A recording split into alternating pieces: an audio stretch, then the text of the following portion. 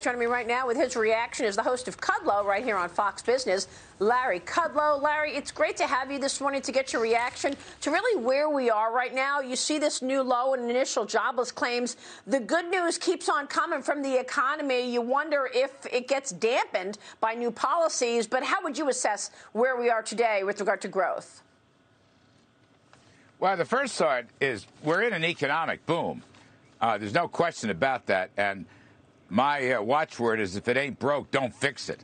And I'm worried that the fix provided by the Biden administration, if it passes, is going to throw a wet blanket on the economy later this year and next year. But for now, it's a boom. It's vaccinations. It's going back to work.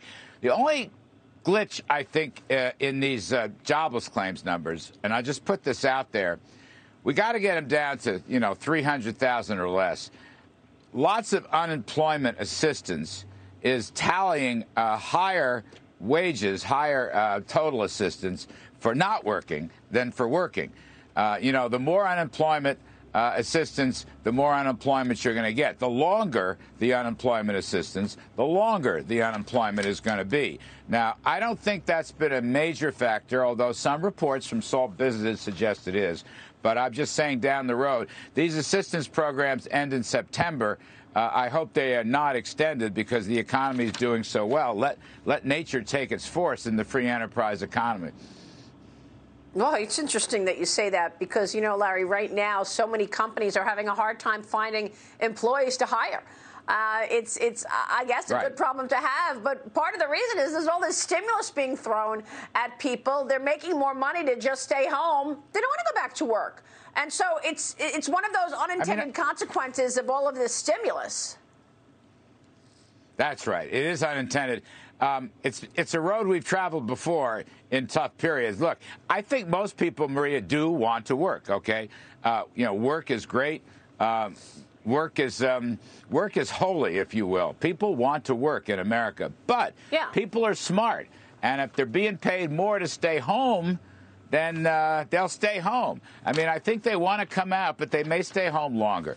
A lot of small businesses are reporting this. They can't find, good workforce. You see it in the diners, particularly small restaurants, small hospitality operations. So I want to keep a positive view, and I do think every part of this economy, retailing, housing, capital spending, it's all booming. It's a terrific story. Just leave it alone. That's my point. I don't want to have to tax everything that moves. Exactly. We also have to spotlight policy because policy can either help a situation or it completely destroy a situation. Let's talk about this wild spending plan that they're calling infrastructure. Republican senators discussing a counter proposal to President Biden's infrastructure/spending plan. They want a $600 to $800 billion deal that actually looks at infrastructure and helps our roads and helps our bridges rather than $400 billion on home care for the elderly or $300 or $500 billion on R&D and manufacturing and trading. All of this stuff that's just, a boondoggle for the Democrats to put money for the areas that they'd like to put in. They're calling it infrastructure, Larry. Your reaction, where this is going? Yeah, well, I've been speaking out against the Biden infrastructure plan for a lot of the reasons that you just mentioned. I think the Republicans are smart. There should be around $650 billion. It could go to $800 billion. I don't have any problem with fixing the lead pipes in schools, and I don't have any problem with increasing broadband fiber and so forth. I don't know that it needs $100 billion, but whatever. And if you have a more manageable package, then you don't have to raise taxes on corporations, large and small, and you don't have to phase out all these international taxes from, going from 10.5% to 21%, which is crazy. That may be even worse than the rate hike to 28. My point is, company tax hikes will lower investment, will lower productivity, and will lower real wages. Glenn Hubbard had a good piece today stating this view in the Wall Street Journal. So if you go the GOP route, you don't have to raise taxes. You rely on toll roads, on user fees, on local bonding, on P3 private-public partnerships, that kind of thing.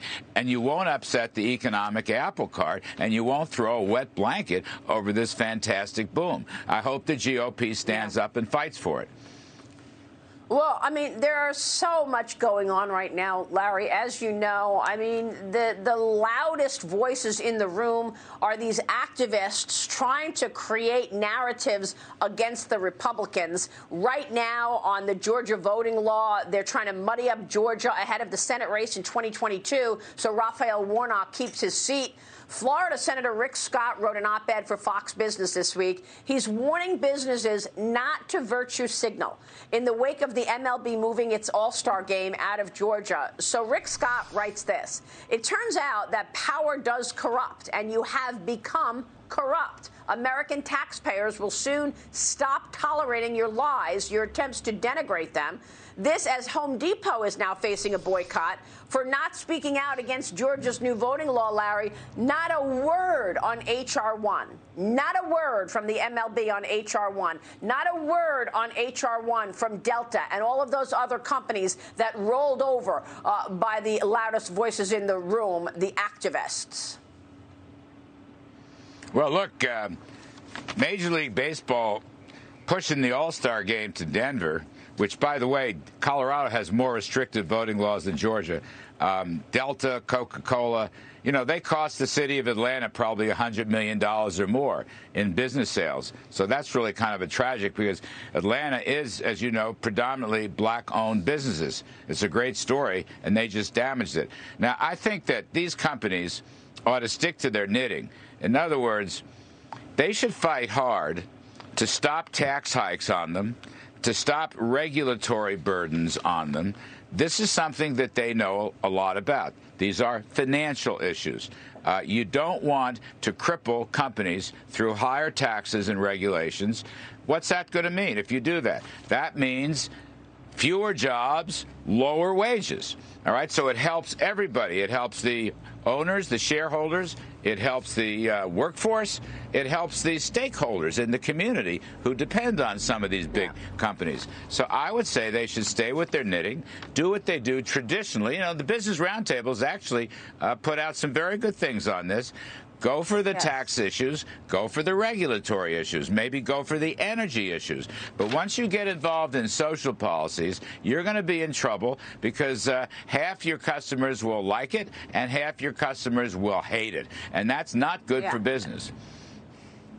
Especially when you're talking about something that you didn't even read the bill, because there's absolutely no way you would have said that Georgia's voting law is restrictive had you actually read the bill. So there's that as well. But let me bring Bob Nardelli into this, Larry, because, Bob, you were the CEO and chairman of Home Depot for a long time. Home Depot tried to stay out of it.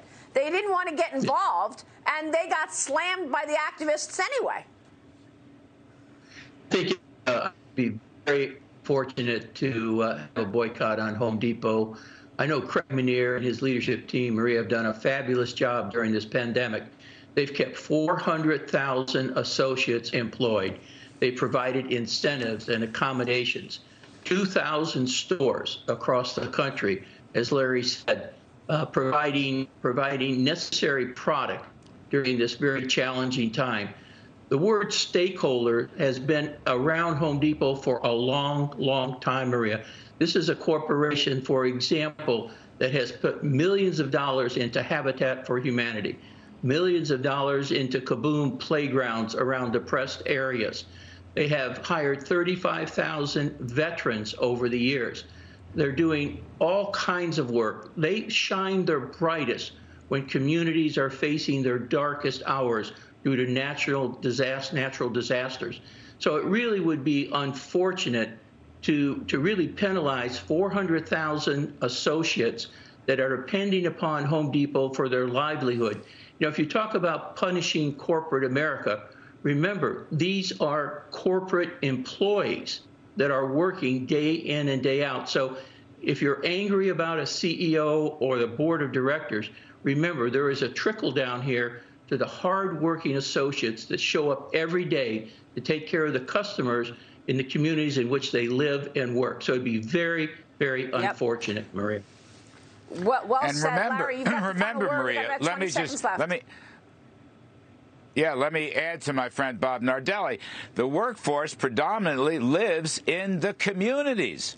So you're affecting stakeholders and businesses and restaurants and movie theaters and whatnot that depend on the local workforce. Why penalize them? It doesn't make any sense. But these companies should stay with tax and regulatory issues. That's what they're there for. They shouldn't get involved in social issues and election issues. You're right, Delta and so forth. None of those guys, including Jeff Sonnenfeld, ever read the Georgia voting bill when it was finally published. So, look, let's just enjoy this boom, okay? If it ain't broke, don't fix it. That's my advice to policymakers in Washington. And Maria, you keep your voice nice and loud. I like it that way. We have to fight back. Yeah. All right, and I think you're spot on, Larry. I know you've got a big exclusive on your show today. We're not going to miss it. Check out Kudlow weekdays beginning at 4 p.m. Eastern today.